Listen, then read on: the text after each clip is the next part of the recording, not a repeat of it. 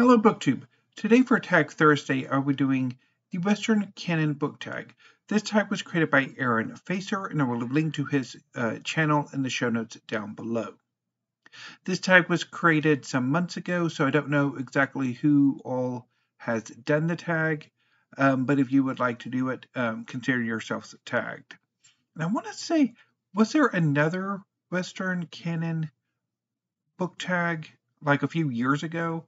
I could have sworn I saw one, but I'm not seeing it, so maybe I'm wrong. But anyway, let's get on with this tag. So the idea is to pick a number of books.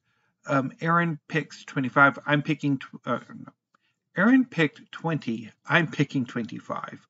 Sorry for that flub, but I'm not going to stop this video and start over again. I've already done that about 4 times. So if I have to do it again, yeah, well, there's going to be a bit of an issue with my plans for tomorrow. But anyway, so let's keep going. Let's keep going. So prompt number 1, if you could choose 25 books to represent your reading of Western literature, how would you choose them? What would you look for? So I had initially planned on doing just 20 books. And so my selection is largely probably rather traditional. It's 20 canonical works that I have read. Some that I like, some that I don't necessarily care for, but should be included. Although some of them I do like. I also try to have a good mix of poetry and fiction and drama. So that's kind of was my plan. So it's now 25 works that I have read, and that most of them I have enjoyed. Some of them more than others. And they are, perhaps except for maybe with 2 inclusions, probably fairly traditional for Western canon. Although, you could really pick any work that's like been written in the West, but I'm in a bit more traditional for this. Anyway, so prompt number 2. After choosing your 25 books, or 25 works, what blind spots have you noticed? So let me switch to the list. So I have a pretty good representation of the Greeks, the ancient Greeks, with 6 works on here. I have 1 Italian, 1 work of Old English, and a whole heap of English, both English and American. So my blind spots are, well, there are no Romans, and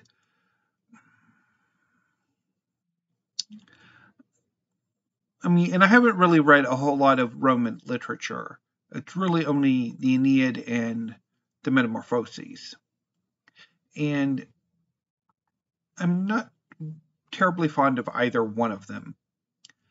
I haven't read nearly as much of European literatures outside of, or European language literatures outside of English, which is something that I would like to kind of maybe give a focus on, although I don't quite know where I would start. With that, Italian, Spanish, French, German, Russian, Greek, other languages. And then as far as like zeroing in more on the English language stuff, there's one Old English, one medieval, and sticking those two together, I've read some. I mean, I've never taken a specific class, and I've never really read all that deeply in medieval English literature. I'm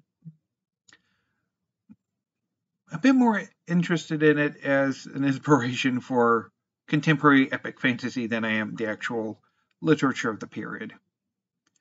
I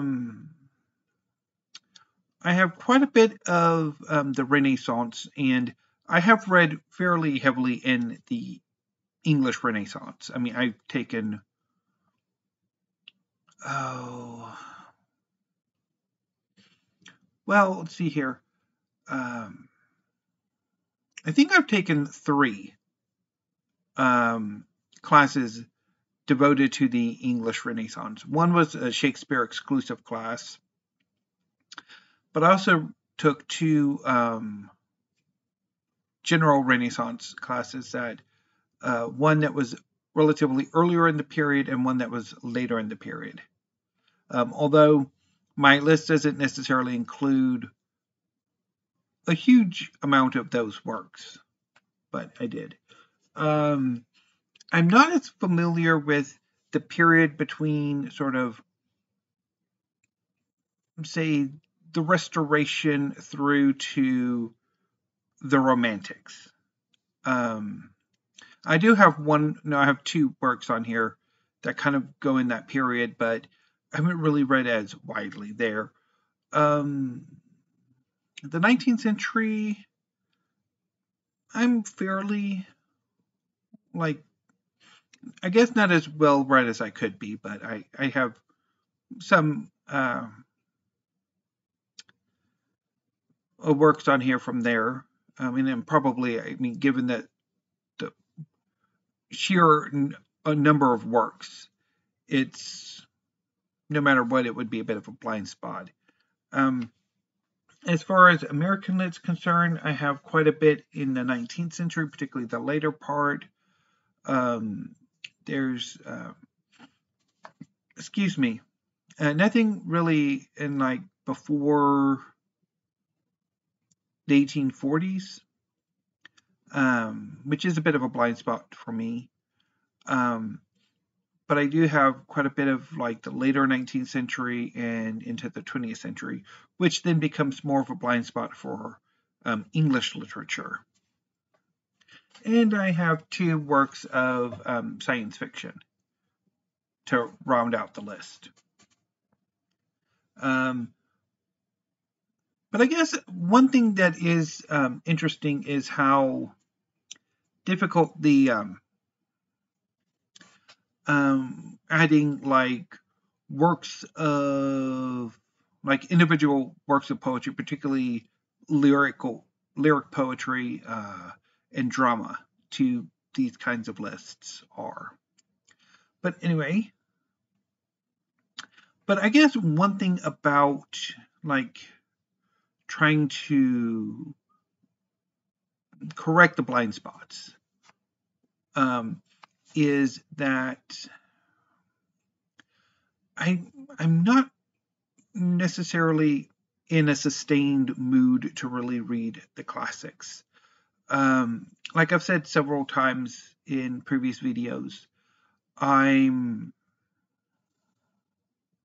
there was a period in my life from about 17 to 23, 24, where I was really interested in reading the classics, the canonical, and their modern and contemporary sort of candidates for inclusion eventually. Most of them probably won't make it, but I've kind of grouped them all together into what I call classics, canonical, modern, and contemporary fiction, poetry, and drama.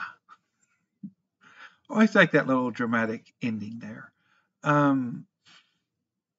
But since then, I mean, the bulk of my reading, the bulk of my interest has been science fiction and fantasy. I mean, that's changed significantly in the last few years, but not that much. I mean, I periodically get a desire to re-engage with the canon, with works that a good number of people who sort of curate the canon tend to gravitate towards as possible candidates, even though for the most part they're not actually going to make it into the canon. But anyway, that I get these periodic urges to engage. I mean, particularly to where me, but they don't last. And I mean, it's also, I guess, that's bundled up with questions about my collection, my personal library, in that what should it look like? So yeah, so I don't know necessarily if when I might try to work on these blind spots, because I don't know, it depends if I'm in like what mood I'm in to particularly pick them up and to eventually read them. So yeah. Anyway, now on to the final prompt. Prompt number 3. What 2025 books would you choose to represent your reading of Western literature? So these are the 25. Okay. So at number 1, I have the Iliad. And at number 2, the Odyssey. I love both of them, the Iliad more so than the Odyssey. I also have the Theogony by Hesiod, which is a wonderful poem about the creation of the universe and the birth of the gods according to Greek mythology. I also have the Oresteia by Aeschylus, which is about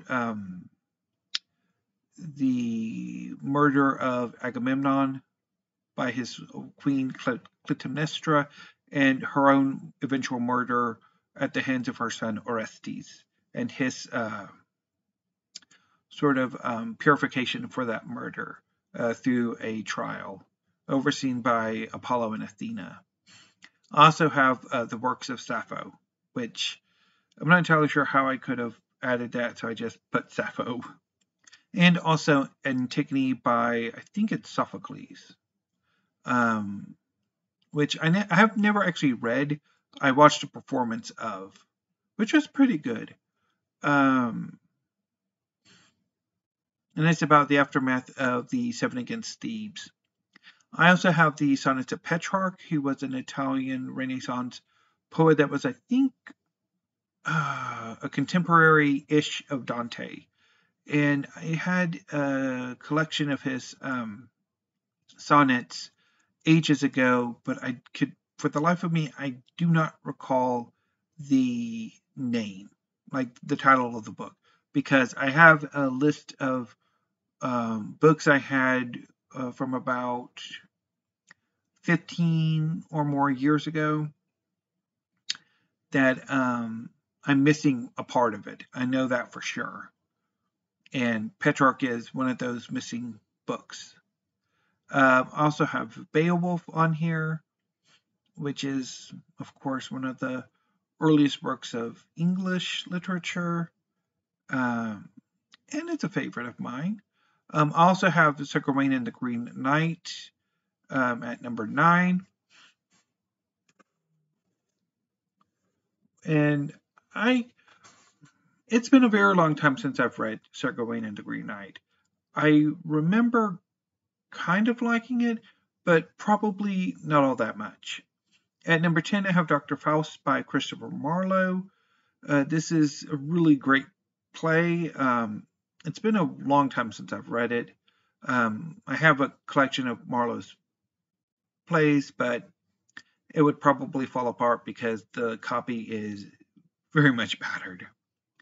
At number 11, I have Hamlet by William Shakespeare, which really does not need much comment except for probably one of his greatest plays, and is actually one of those that I actually do rather like. At number 12, I'm sticking with drama with The Duchess of Malfi by John Webster. This is one of my favorite, well, I've only actually read 2 of his plays. And this one is brilliant. I really enjoyed it. And number 13 is Paradise Lost by John Milton. This is an epic poem about Satan's rebellion. And I think in a list where you're trying to make like adding 20 or 25 canonical works, this would be on here. It's not necessarily a favorite of mine, but I wanted to add it. At number 14 is Orinoco by Ephra Bain. I really remember this novella quite fondly. At 15 is Bleak House by Charles Dickens. It's one of the few works of Dickens that I've read, and I quite like it. Although I have not gone back to it in ages. At 16, I have North and South by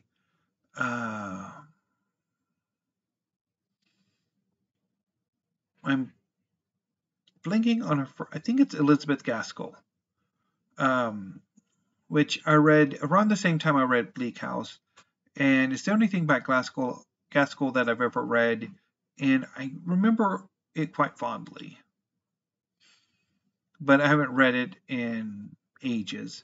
At 17 is Tristram Shandy by Tobias Smollett, I think.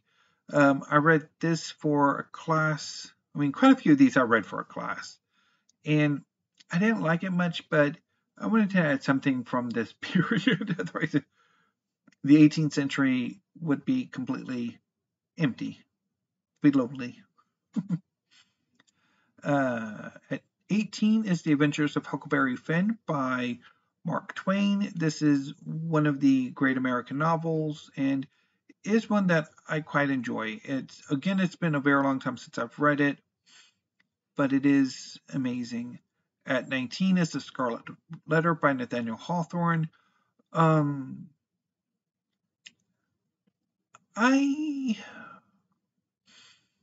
think I quite liked it when I read it, but it's been ages since I've read it, and I don't really feel interest in actually reading it again. But again, I mean, it's, yeah, like I said, I really don't have that urge, really.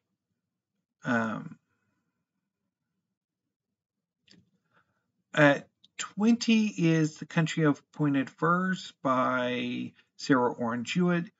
This is a wonderful little novella that I read. I think I've read this a few times. It could have been in the 10 books that I've reread several times, some that I still like. It could have been in there. Because I do remember it quite fondly, although it has been a very long time since I've read it. Because I think I only had it in... No, I actually had a little Dover edition of it, but I ended up getting rid of it. So I really would like to get some of her work back at some point. At 21 is The Grapes of Wrath by John Steinbeck. This is another candidate for the Great American Novel. And it's been a very long time since I've read it. It's been it's been about 20 years. So I don't quite remember it all that much. And I am hoping to get to it at some point soon, because I do actually have a new copy of it. At 22 is Mrs. Dalloway by Virginia Woolf. This is an excellent novel, probably one of the great English novels of the 20th century. And it's been a very long time since I've read this one too. And I don't have a copy anymore. At 23 is Sweet Bird of Youth by Tennessee Williams. Tennessee Williams is one of my favorite playwrights, and Sweet Bird of Youth is one of my favorite plays by him. At 24 is Dune by Frank Herbert. I've gone at length about my complicated relationship with Dune, so I won't go into that here. And at 25 is Perdido Street Station by China Miéville. One of the greatest works of fantasy and science fiction to come out of the early 21st century. So that was my list. Again, if you would like to do this tag, consider yourselves tagged. I will be back tomorrow afternoon early with weekly reads, because I think I'm just going to read either a poetry collection or volume or two of manga. I haven't quite decided yet. Probably it'll be the manga, but I don't know. And then the later video will be my Q&A response, like my Q&A video. So anyway, BookTube, until I see you tomorrow, thank you, have a great afternoon, and stay safe.